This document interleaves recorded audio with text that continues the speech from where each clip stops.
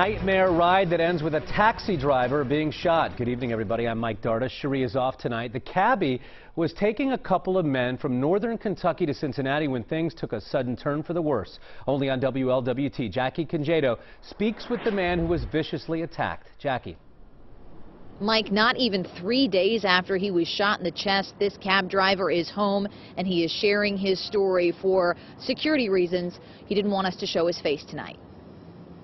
The doctor said that you have a good luck. And you can see why, as Abdinasir Warsame shows the path one bullet took in and out of his chest before lodging in his arm. After 5 years as a cab driver, a fare early Saturday morning almost cost him his life. These people, they're coming to me.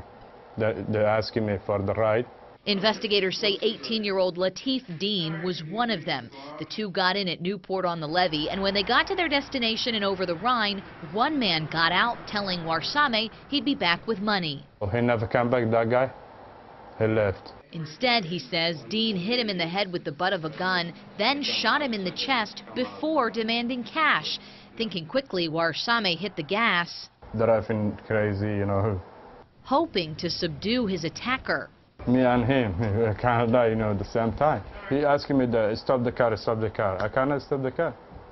Do whatever you want. I do whatever I want. That's when Dean jumped out, and when Warsame stopped, he called 911. After a day and a half in the hospital, Yeah, I'm feeling better right now. I'm feeling good.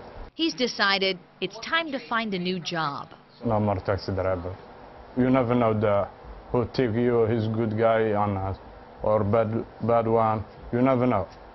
Anything can happen. Police say they found Dean lying in the street. They say he had a gun and cocaine on him. He is here at the jail tonight, and he's charged with aggravated robbery and possession of drugs. Reporting live downtown tonight, Jackie Congedo, WLWT News 5. Jackie, thanks a lot. Warsame worked for Luxury Taxi. He said he's been driving for them for about a year or so before Saturday morning's attack.